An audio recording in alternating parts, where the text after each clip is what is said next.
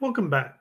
We're going to take it a little bit further now. We've talked about how you can add more sharks in the last video.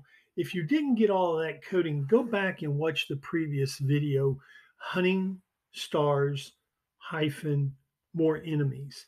That's really going to help you in taking this in order, and that way you don't seem to get lost as we try to add more to this.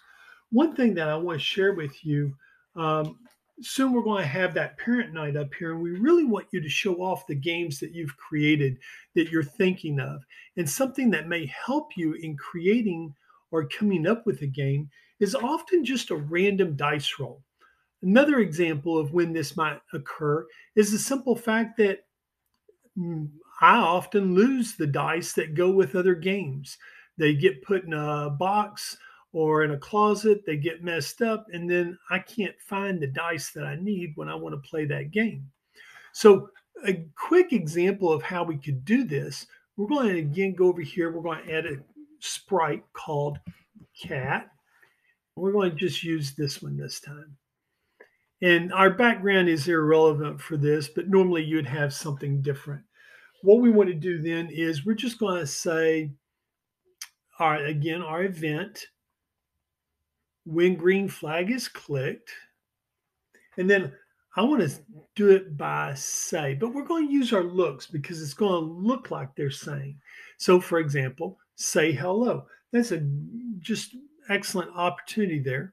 But now we want to use our operators. These are the things that we can change.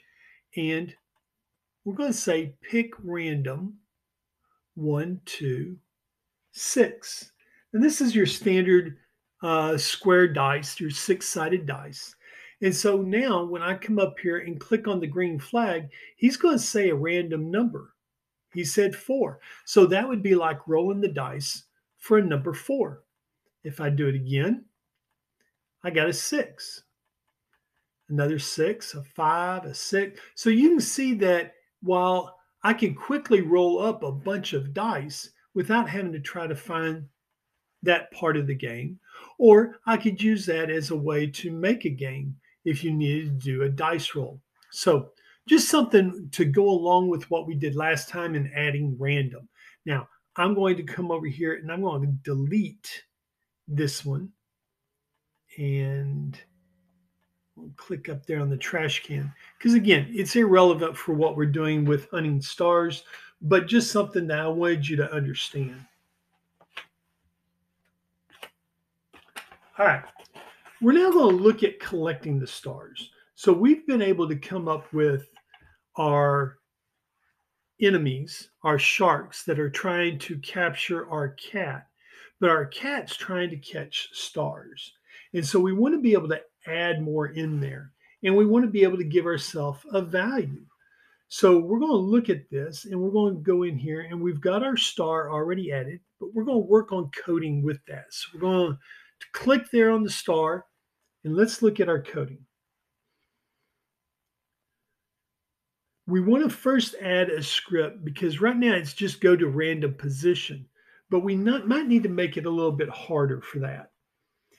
But we want to also move it whenever the cat touches it, because if it's just slowly moving around and the cat could just follow it, it would run up our score real quick. So we might need to use, again, our random options. So again, we want to look at our forever, but we want to now look at an if statement. And again, this goes with our controls. So we've got our forever, but we want to use our if then. We've talked a lot about if then. Powerful conditional statement. Remember that conditional. If this is true, then do this. Otherwise, you don't do it. If touching star, then we get a point, or whatever we put in here. And this is the key. But this is what makes your conditional statements so powerful. So we're going to first start if touching cat. So we need to look at a sensing. So we're okay.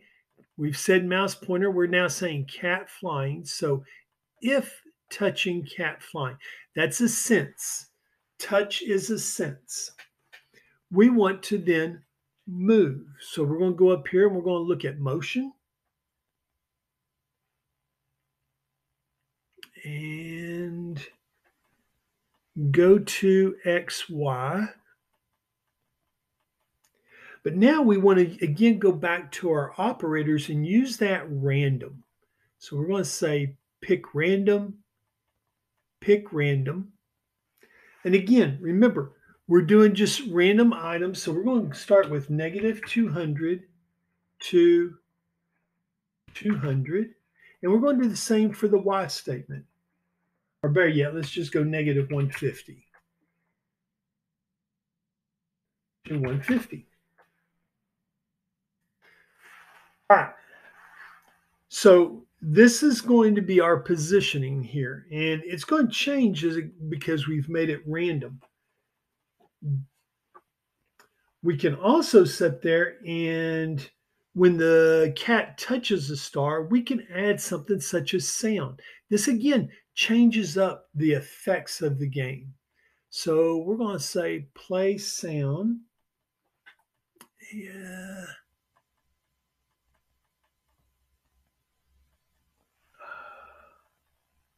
Oh, I don't want. Do we have that as an option? Oh, we do. We have play sound until done.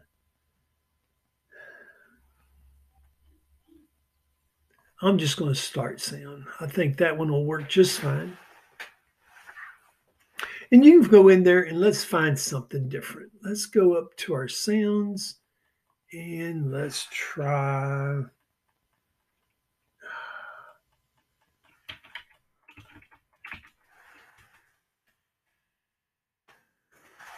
Okay. We could look in our menu. There's many different ways. Actually, I'll let you find something that you think would be silly. Maybe it'll sound like a, I don't know, a bear or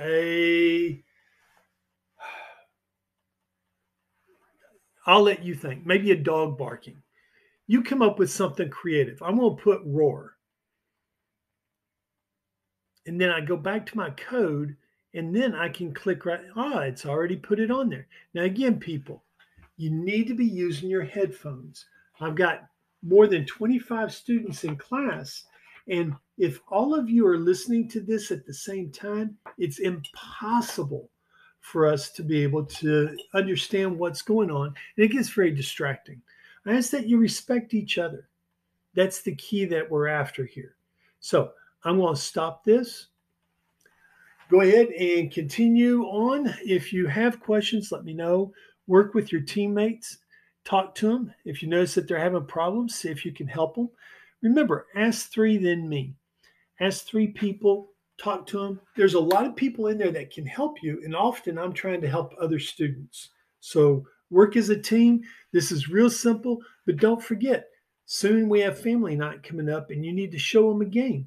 It does not have to be this hunting star. You can create a lot of different games out there. Put some effort into it.